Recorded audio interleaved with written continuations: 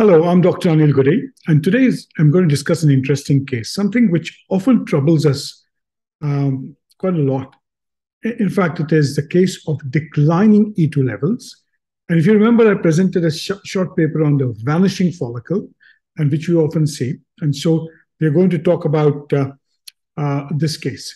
So one of the challenges that we see in stimulation is when you do estrogen levels, you're expecting a rise of estrogen levels to take place. Now, when that rise does not happen, so when that rise doesn't happen, you are suspecting whether the follicles have stopped growing, when there's been ovulation. And let me go through one of the cases which I dealt with, which will help us to understand this a bit further. Now, this was a lady who was 34-year-old with an AMH of 8.2, normal FSH, unexplained infertility, who was stimulated on an antagonist protocol starting with FSH at 225 and then moving to HMG from day 5. Antagonist started on day 5. A good recruitment that happened between day 5 and day 9, a growth that was reasonably at a very good trajectory, and it all seemed to be going on well. So by day 12, we decided to trigger. So 16 follicles were present.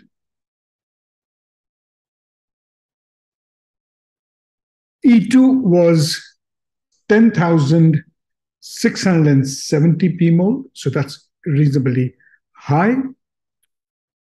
Follicles were all over the range of 17 millimeter. FSH rise indicated a good serum FSH on the day of trigger. LH rise indicating that there was no premature LH surge, a progesterone of 3.6, and so it all seems in place for a proper trigger. So it triggered using the analog trigger, and when we had a look at next day FSH LH, which is, I tend to do it 10 hours later, you saw an FSH which was high and LH that had risen, and that indicated a pituitary response, a progesterone of 31.6, again indicating luteinization, start of luteinization, and that's again a key indicator of, I believe, of maturity. But if you have a look at the E2, it dropped to 6464. So a 40% reduction of E2 levels, and that's a bit worrying. So what I did is I said, let's do an ultrasound scan before the egg collection. And what we noticed that 11 follicles were now present and 5 follicles had gone. We proceeded with egg collection, got 9 eggs, and have currently 4 blastocysts in the freezer. So what has happened here? We've seen a 40% reduction, and what we know is that any reduction that nears 50%, the risk of not getting any eggs gets higher and higher. But we also know that post-triggering, E2 levels start dropping, which means preceding ovulation, after the LH surge, in nature, E2 levels steadily start dropping, and post-ovulation, E2 levels drop dramatically.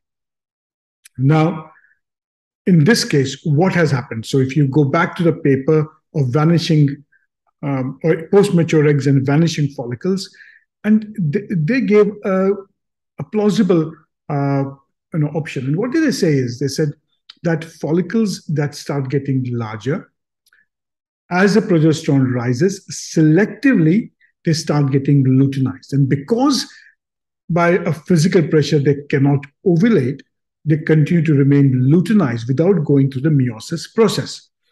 And that is what could have happened, is that some of the follicles would have got luteinized. You see it as a small amount of fluid in the pouch of Douglas. It's not ovulation.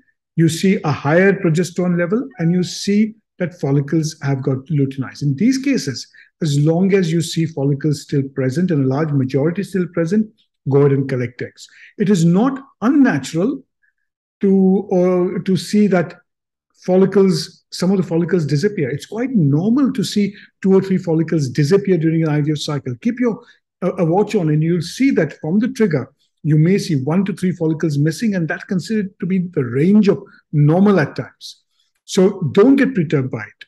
And the reason why this analog trigger works, and I think you should use it more, is because post trigger, you have markers which give you a much better idea.